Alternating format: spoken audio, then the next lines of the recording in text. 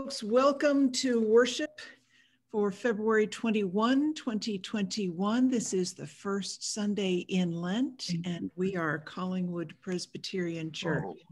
We're glad to be together, and we are glad to welcome anyone who is listening other than on Zoom and all the people who are watching on Zoom and participating. Let's begin with our prelude.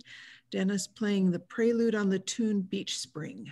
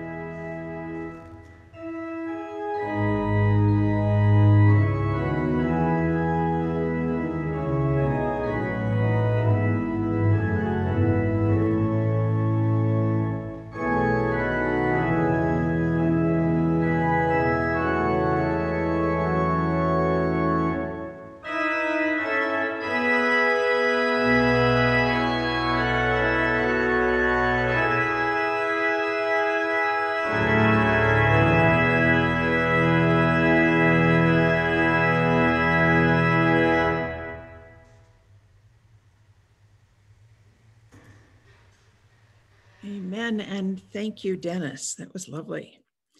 Announcements this morning. If you have not received a Lenten packet and you would like one, call the church office. There are a few left and some extra pieces of them. We can put something together for you. 1 great hour of sharing. This is something, it's an offering that is part of the PCUSA, and we pay attention to this throughout Lent and make our donations by Easter. I've been thinking a lot about 1 great hour of sharing in this last week because, you know, I hear the horror stories of what's going on in Texas and other states in the South, and I think, wow, how can I help? And then I think, you know, I have helped because I've given to 1 great hour of sharing, and that's what those donations are used for. That's one of the things. So if you have ever given to 1 great hour of sharing, know that it's very possible that some of what you gave has gone to help people in Texas in this last week and will continue to do so. And you are certainly welcome to give this year. There is some information in your packet about 1 great hour of sharing. Let's move to looking at the packet. Just to remind you, you have a devotional booklet that you can look at every day. And for today, you will need an index card. This is for writing down something in the service that you want to remember. There's a separate index card for each worship service. If you were not with us on Ash Wednesday, take your dirt and plant it and put it in a pot and plant your seeds. I don't think anybody got carrot seeds, but that was the only, it was a good image there. So we want to see on Easter what we've got growing. I don't trust that I will grow things well because I never do, but we'll see what happens there. Today, you've got a little bag in your packet with a couple of marbles or stones in it. It's called the Examine bag. We're going to be using those during the sermon today. And you have in your packet a piece of paper that says Alleluia on it. And we're going to bury our Alleluias because it is Lent and we don't use the happy word Alleluia in Lent. So I'm just going to roll mine up and I'm going to put it in my purple bag. And I may pull it out once or twice over the course of Lent and color it so that on Easter morning, when we all dig up our buried Alleluias, some of them might be pretty colorful. Are there other announcements that I've missed? Then let us move on to our opening meditation. Jesus calls us. Jesus calls us o'er the tumult of competing demands from family and friends, work and church life, competing demands and tough decisions. In the midst of all that, Jesus calls us to follow him. Christian, follow me, he calls. And we think, oh yes, I want to do that. Oh yes, I should do that. Oh yes, I should want to do that. But Jesus, first let me help my children. They're having a hard time right now. But Jesus, first let me work on my house. It really needs some attention if we're going to be able to sell it one of these days. But Jesus, first let me get my finances settled. Jesus calls us, Christian, follow me, and we want to, but stuff keeps coming up. There are so many other things we'd like to be doing, so many other things we feel we ought to be doing. Jesus calls us, Christian, follow me. But have you seen what some Christians are up to these days? Maybe this isn't such a good time to claim that title. Jesus calls us, Christian, follow me, but it's hard. It's hard, and stuff gets in the way. Stuff gets in the way, thorns rise up, and we're not sure where he's headed. Help us, Lord, Lamb of God. Help us. Amen. Our first hymn is Jesus Calls Us.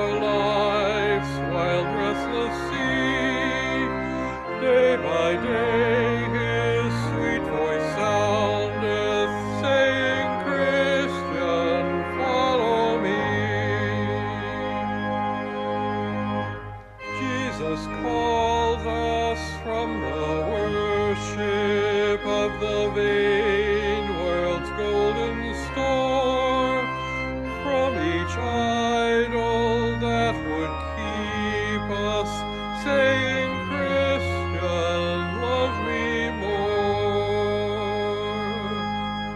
In our joys and in our sorrows, days of toil and hours of ease, still he calls in cares and pleasures, Christian, love me more than these.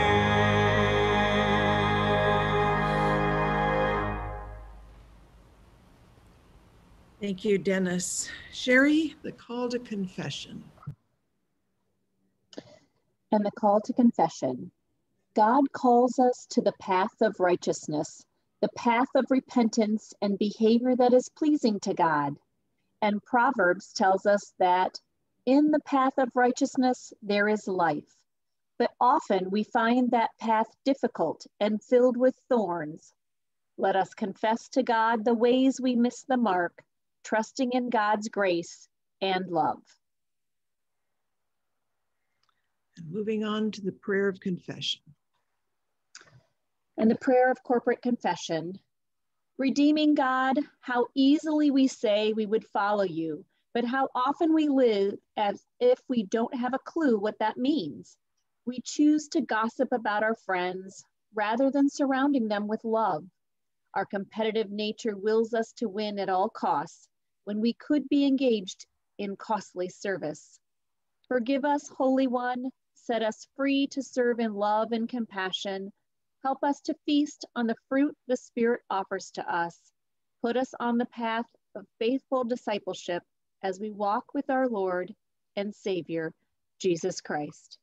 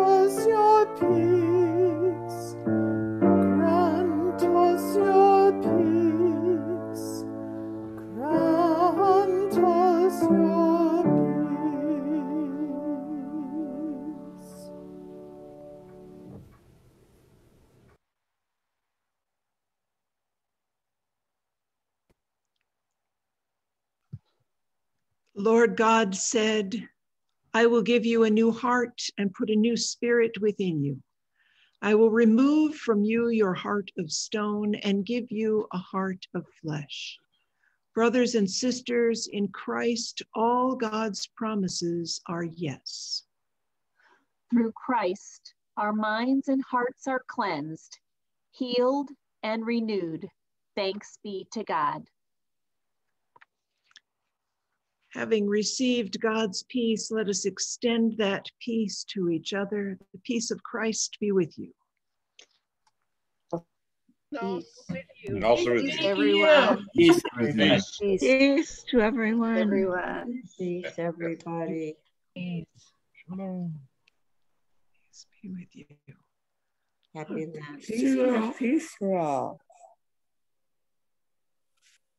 Okay, Sherry, the prayer for illumination. And the prayer for illumination. Through God's word, O Holy Spirit, bring us closer to our Savior and prompt our hearts to sing with gratitude for your gift of salvation. In the strong name of Jesus, our Lord. Amen. And the first scripture comes from Psalm 16, 8 through 11. I keep the Lord always before me, because he is at my right hand. I shall not be moved. Therefore, my heart is glad and my soul rejoices. My body also rests secure. For you do not give me up to Sheol, or let your faithful one see the pit. You show me the path of life. In your presence there is joyful or fullness of joy. In your right hand are pleasures forevermore. The word of the Lord. Thanks be to God.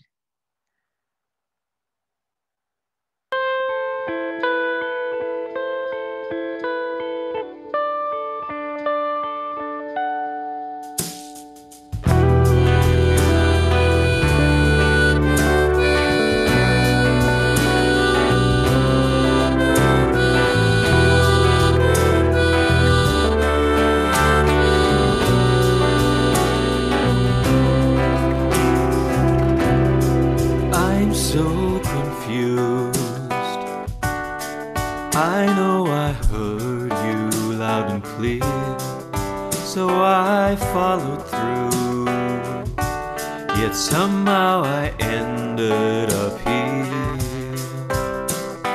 I don't wanna think I may never understand if my broken heart is part of your plan.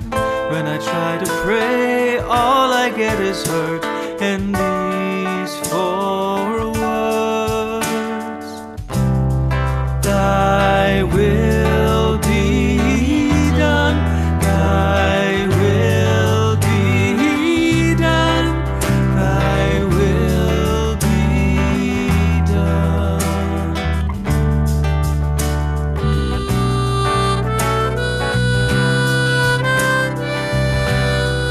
I know you're good, but this don't feel good right now. I know you think things I could never think about. It's hard to count it all joy, distracted by the noise, trying to make sense of all your promises. Sometimes I gotta stop. Remember that you're God and I am not. Oh, thy will be done, thy will be done, thy will be done. Like a child on my knees, all that comes to me is thy will be done, thy will be done. I know you see me, I know you hear me, Lord. Your plans are for me, goodness you have in store.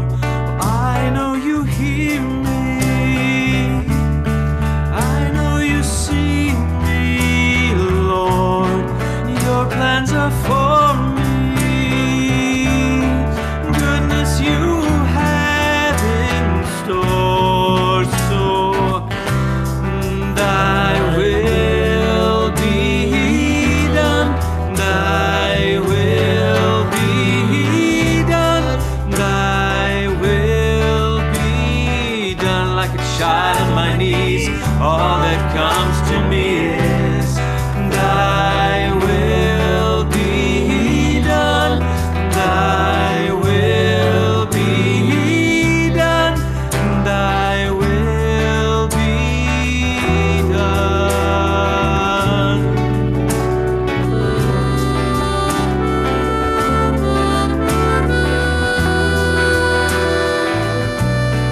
I know you see me, I know you hear me, Lord.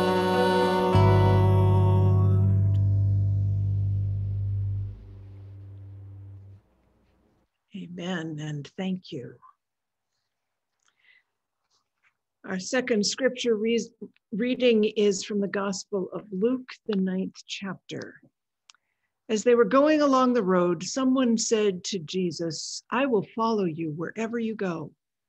And Jesus said to him, "Foxes have holes, and birds of the air have nests, but the Son of Man has nowhere to lay his head." To another he said, "Follow me." But he said, "Lord, first let me go and bury my father." But Jesus said to him, "Let the dead bury their own dead, but as for you, go and proclaim the kingdom of God."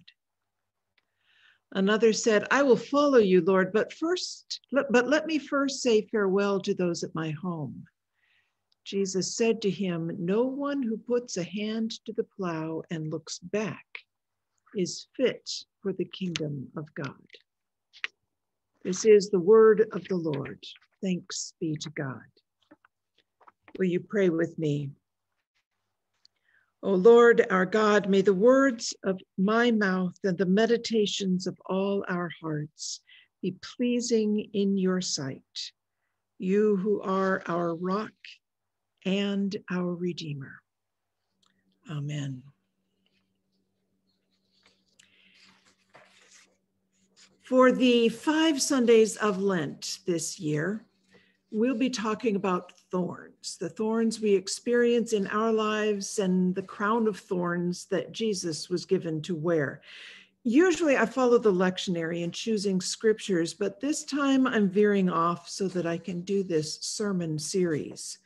So today in the year of Mark, we have thorns on the path with a text from Luke 9. Thorns on the path, as in the path of following Jesus. You know, some versions of Christianity teach that once you've made a decision to follow Jesus, your life will be smooth and easy.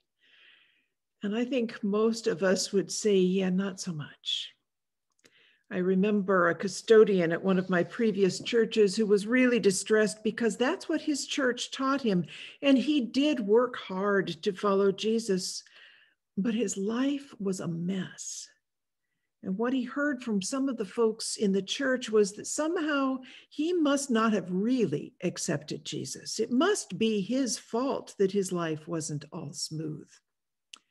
Sounds a lot like Job and his friends.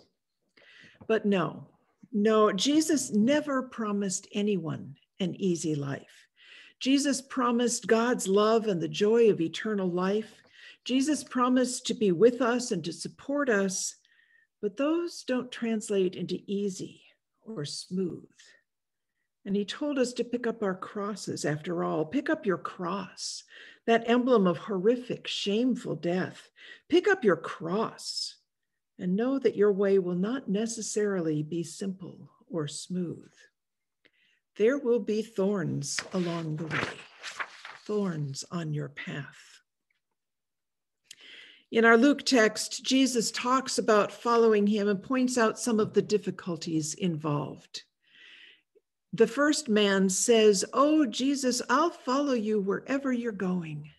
But Jesus doesn't say, "Oh, great, glad to have you." He responds instead by letting the man know that he doesn't really have a destination, that following him means being on the road, on the path, pretty much perpetually. The Son of Man has nowhere to lay his head. That's still true, isn't it? When we try to follow Jesus, there will never be an end point at which we can sink back into a comfy chair and say, "Aha, I've arrived. I've followed Jesus all the way, and now I can just sit down and rest my feet. This following Jesus thing is a lifelong journey. The second man responds positively to Jesus' call. Oh, absolutely. Let me just fulfill some other responsibilities first. Let me bury my father first. And that would have seemed completely reasonable at that time, and maybe does for us now. In that culture, burying one's father was understood as obeying the commandment to honor one's parents. And in this case would have involved not just the burial, but getting all the inheritance sorted out, making sure women in the family were under a man's protection, and so on. It was important. And in many cases, it would have taken a year or more to accomplish. But Jesus says, let the dead bury the dead. What? Was he telling the guy to just up and renege on all his responsibilities? I think not. Remember that Jesus often used hyperbole, exaggeration, to make his points. As when he said it would be easier for a camel to go through the eye of a needle than for a rich person to get into heaven. I think we can assume that he didn't mean for us to understand, let the dead bury the dead, literally. What he's saying is that we should not let the demands and responsibilities of our lives get in the way of following him. Jesus' conversation with the second man is reinforced by his interchange with the third, who just wants to go home and say goodbye first, to which Jesus says, don't spend your life looking backward. It's hard to steer a plow that way. That may be one of the best metaphors in the Bible. Think about plowing in the ancient world. First of all, there are oxen pulling the plow to give it the power to cut through tough ground. But in the back is the farmer, and he's making sure that the plow heads in the right direction to make straight furrows for planting. The farmer who is busy looking behind him is going to end up with some very crooked furrows wandering all over the field. Don't spend your life looking backward, Jesus is saying. Rather, keep your eyes on him and guide your life by him. Don't keep looking toward all your other responsibilities, job responsibilities, family responsibilities, even church responsibilities, and steering your life by them. Instead, let following Jesus guide you in everything else you do. So, how do you do at following Jesus? Are there things in your life, thorns along your path, that get in the way? One way of making sure we're keeping to the following Jesus path is through an ancient practice called examen. That's E-X-A-M-E-N. This daily examen is a way of reflecting on our lives over the previous 24 hours so that we can begin to see where God is working in our lives, where God is leading us. Now, the purpose of the examen is never a question of being allowed into the kingdom, God's kingdom, or being kicked out of it, because God has already chosen you to be one of the family of God. You are already God's beloved child. Instead, the purpose of the examen is kind of like from the song Day by Day, to see thee more clearly, to love thee more dearly, to follow thee more nearly, day by day. And don't panic if you're thinking, I'll never remember the steps for this. They're in your packet in the welcome papers. So find your examen bag and find a time when you can pray quietly for at least a few minutes. You're going to first become aware of God's presence with you and sit with that presence for a bit.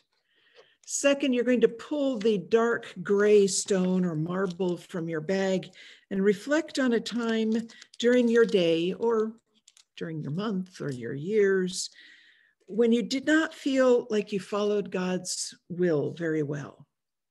Here, you're essentially looking for the thorns on your path that keep you from following Jesus the way you'd like to. Ask God to forgive you and help you do better. Third, hold the yellow marble and reflect on a time during your day when you were aware of God being with you, or you felt that you were in tune with God, or when God was blessing you, or just a time when you felt happy. Thank God for that experience. And finally, pray in whatever way you feel led, looking forward to tomorrow. So we're going to all do this together now. And if you don't have your stones with you, you can do it without them. So first, I invite you to sit and become aware of God's presence. You can close your eyes if you want, or keep them open.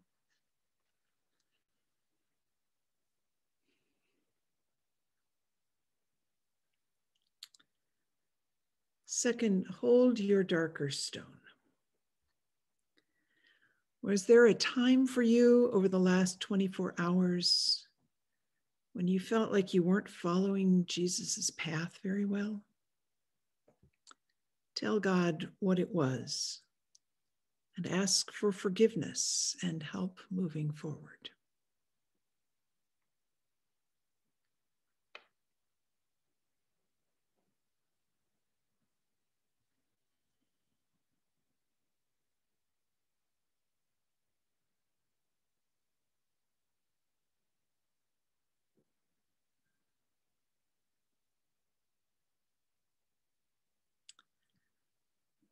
Hold your yellow stone in your hand and think about a time when it felt like God was really with you, when you were in tune with God.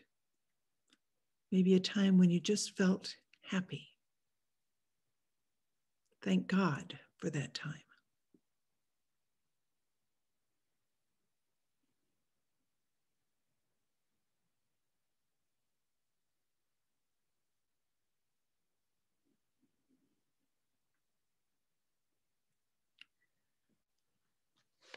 Let us pray together. Lord, we'd like to follow your path, but sometimes it's full of thorns that get in our way.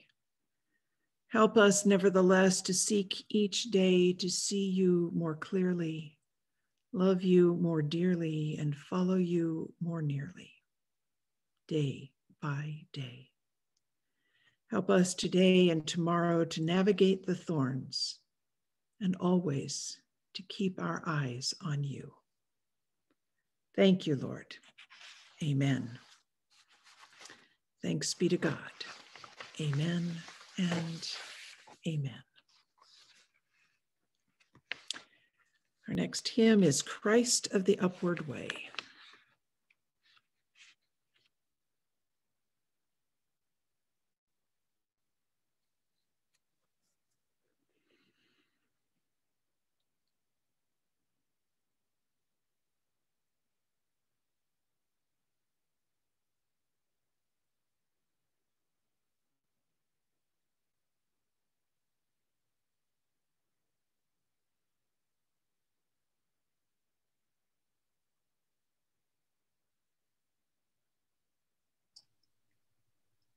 We'll try that again, 1 second.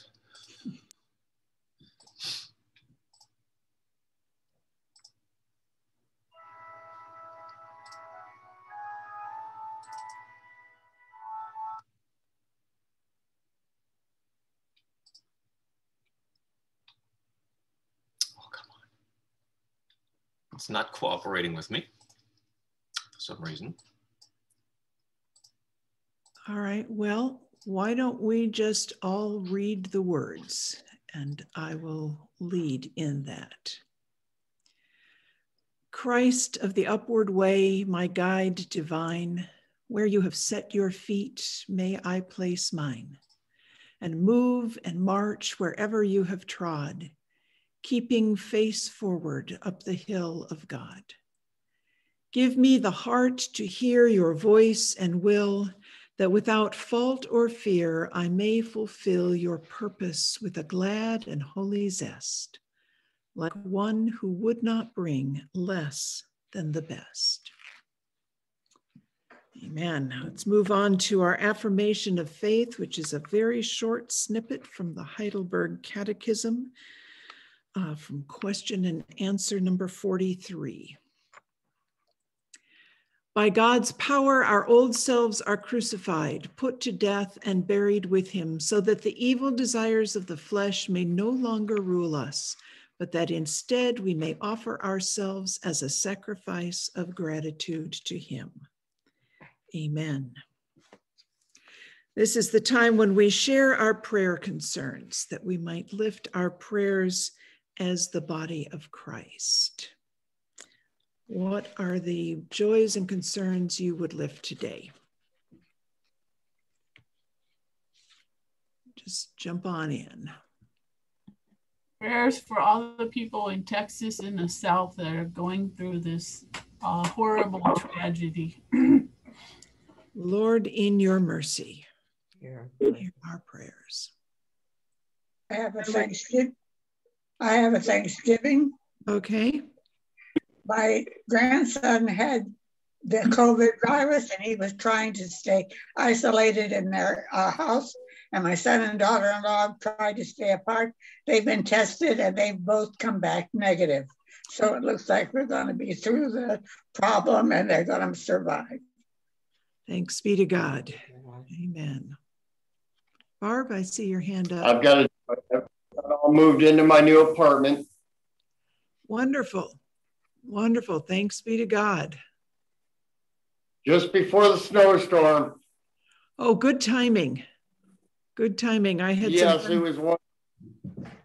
some friends who were moving in during the middle of the storm. Not good timing. Oh. I'm glad. All right, Barb. You're muted, Barb.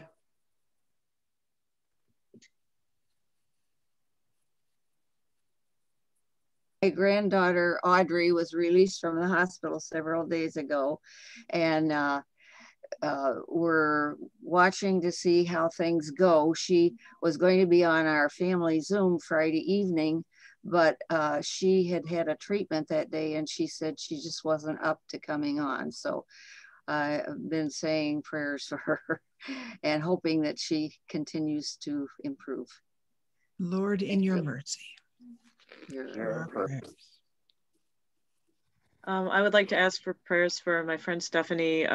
She found out her job is probably going to be outsourced, and this could go two ways. It could go into her and her family losing half their income and all their insurance, or it could lead to her getting a better job that she likes more in the same organization. So if you could pray for her to have the more positive outcome. Lord, in your mercy, hear our prayers. Prayers for our neighbor across the street who's been having atrial fibrillation and going to be going through some stuff with that. They are two of the truest Christians that we've ever known. They're just beautiful people. And prayers for my Denny Joe as he continues to go through his time here with Parkinson's. He's hanging in tough. Lord, in your mercy, hear our prayers.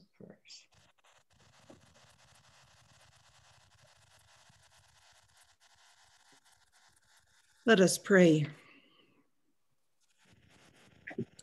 Lord, oh Lord, all those jokes we used to tell about when Texas freezes over, we didn't mean them, Lord. We didn't know what we were talking about. We pray for all of the people in Texas and Louisiana and Mississippi and Alabama whose lives have been upended by the storm and the cold and the insufficient infrastructures for power. We pray for food for those who are hungry, safe shelter for those whose homes are uninhabitable, power for those whose lives depend on health-related machinery, and warmth and potable water for all. May the contributions we have made and continue to make to One Great Hour of Sharing make a difference in their lives, we pray. We've heard the stories of families not knowing where their next meal will come from. 1 in 7 families in this country, we hear.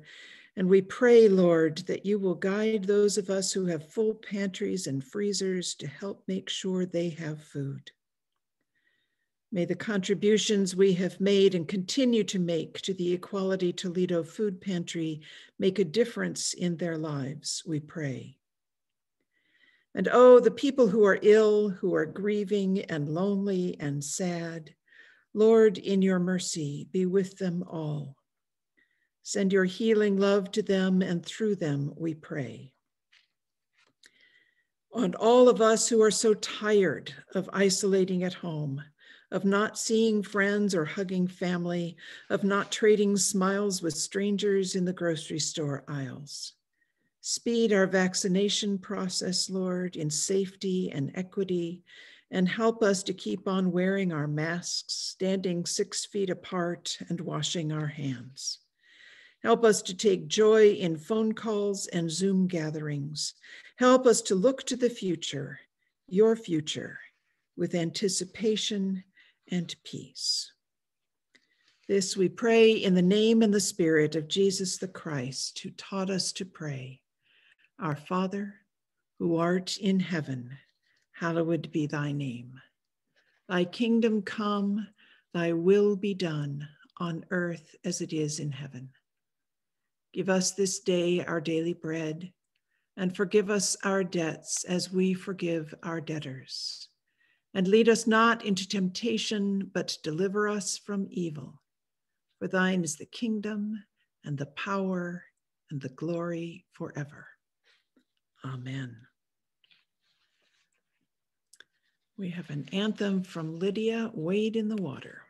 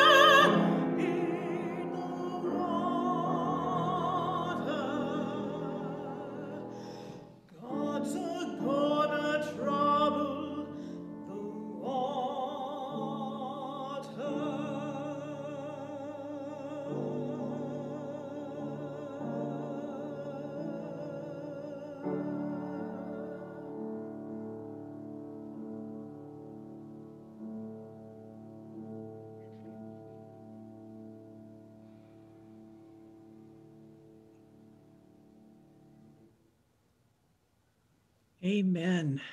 Thank you, Dennis and Lydia.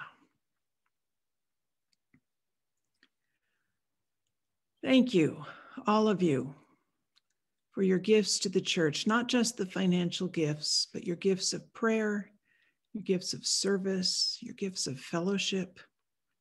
Thank you for showing up Sunday after Sunday in your living room or wherever you are in your house on Zoom. Thank you for all that you do to make Collingwood Church a good church and to spread the love of God throughout your community. Let us pray together our prayer of dedication and thanksgiving. Compassionate God, we offer you these gifts as signs of our time and labor. Receive the offering of our lives and feed us with your grace, that in the midst of death, all creation might feast on your unending life in Jesus Christ our Lord. Amen. And now, go into the world. Keep your eyes on Jesus instead of looking back, knowing that if you keep your eyes on Jesus, everything else will be taken care of. Don't worry about the thorns in your path. Step over them, step around them. Keep your eyes on Jesus. And know that wherever you are and whatever you are doing, God is with you, Creator, Redeemer, and Sustainer. Amen.